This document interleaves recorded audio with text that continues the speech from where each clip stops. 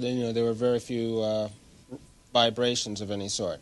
Here's a picture of the INSAT actually being deployed from the spacecraft. You can see that the deploy went very smoothly. At the moment of deploy, there was a large thump, and as I said, the spacecraft was deployed very smoothly, and there were no vibrations or no precession of the satellite as it left the payload bay. Matter of fact, Dale pointed out that about a minute 20 seconds after deployment, you could see some of the jets on the spacecraft actually firing as part of the nutation control associated with the spacecraft. Another aspect of our mission was checking out the TDRS network.